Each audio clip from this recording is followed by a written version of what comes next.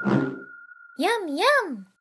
William Vaughn here with a quick look at the edge width and edge color effect when using a gradient in MODO. The cell edges material provides several attributes for controlling the edges that are created, but you can further control the width and color using a gradient. Start by adding a gradient to the shader tree, set the input parameter to distance to locator, and move the locator where you'd like it to be in relation to your mesh. Set the gradient's layer effect to edge width. This effect modulates the edge width value of the cell edge's texture layer. Adjust the gradient to your liking. As you can see, the edge's width changes based on the distance to the locator. Duplicate the gradient layer and change the layer effect to edge color.